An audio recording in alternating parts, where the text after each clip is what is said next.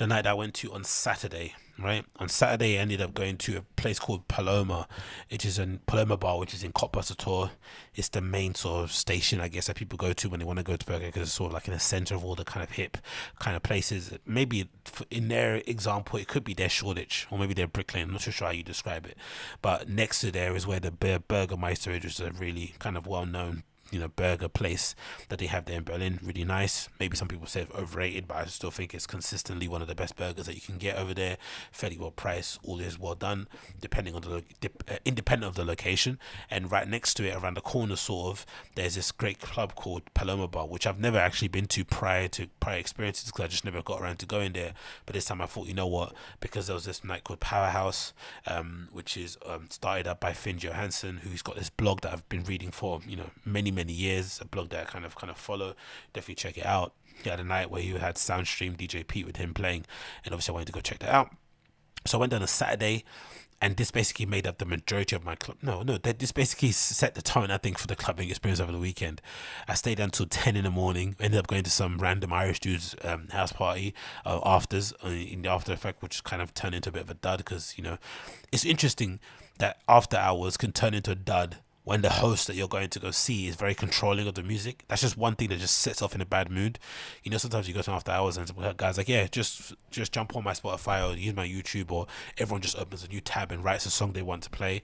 He was just not wanting anyone to play what they wanted. He just kind of kept controlling the flipping tunages, and that kind of set it off in a bad light. And then after the fact, everyone kind of just got off the point, and I just wanted to move on. So whatever. The night itself, the bar itself, Paloma Bar was I would say, up there with Roses, which is obviously in Berlin too, and maybe 8mm Bar. They're definitely two of the places that if I had my own club own bar, that's what I would want them to look like 100%, in terms of the capacity, in terms of the design, the layout. Perfect place. I think the actual clubbing bar landscape thing probably is about 100 people deep, if that. And then the other bar downstairs is probably 100 people deep as well. So it's like 200 maybe an entire venue. But they have a banging sound system. The DJ booth is like right next to you. You can see everyone playing what they're doing and shit. It's just a really, really, really, really nice space. I can't really say anything bad about it at all. The only other issue is that they didn't accept NHS COVID passes there. So they did make a bit of a stink about it, but they did let me in after the fact. But it did let me know, hey, you have to go to the pharmacy and get basically an EU pass. I think the system is, when you go to a pharmacy, they have a system, and again, it's free, but you have to kind of make sure you're polite about it, because it's not something that it's just entitled over to you. But if they've got the time and they're free, they can basically convert your NHS pass into a EU COVID pass, so you basically get to use that in order to kind of go into venues, especially club spaces, because usually most of them want you to have a COVID pass when you go in.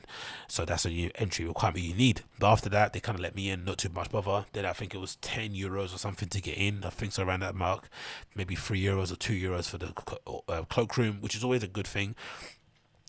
Coming from London, again, I'm not sure about you guys, but coming from London, usually we avoid putting our coats in the cloakroom, either by keeping it on us or by not bringing the coat in the first place. Because the winters in Berlin are really, really harsh. I wouldn't advise not bringing a coat, and I would advise, if you're gonna go, especially with the amount of alcohol and maybe drugs you might consume, definitely try and make sure you put your coat in a cloakroom before you do anything else. Just do that first. I really recommend it, because you might think there's loads of little nooks and crannies you can put your stuff in, and usually people are okay with it. There's not security guards on the dance floor flicking the lights on and off and making you feel uncomfortable, so you can do what you want basically on the dance floor. But you do sometimes lose which I know I did, you lose your understanding of space and time. So it's really nice when at the end of the time, when you're kind of panicking, thinking, where's my jacket? And you're like, oh yeah, I put it in the cloakroom, and all your stuff is in there. It does fill your heart with absolute joy. So definitely make sure you do that, regardless of the price. And usually the price ain't that much. It's usually never more than €3. And it's always kind of really well organized. If they don't have too much space, they won't let you put your coat in there. So it's just really well done.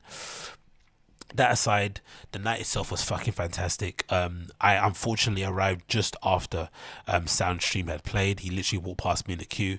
I got to say hi to him briefly as he left, but then I then got to see DJ P and Finn Johansson go back to back, and it was great, man. Like I don't know, maybe it's just because the fact that it was a more of a house night, house and disco type of vibe, that I got to hear different type of music being played in Berlin, like on a kind of nighttime basis, like in a nightclub for sure, because you do hear different types of music being played when you go to like a bar.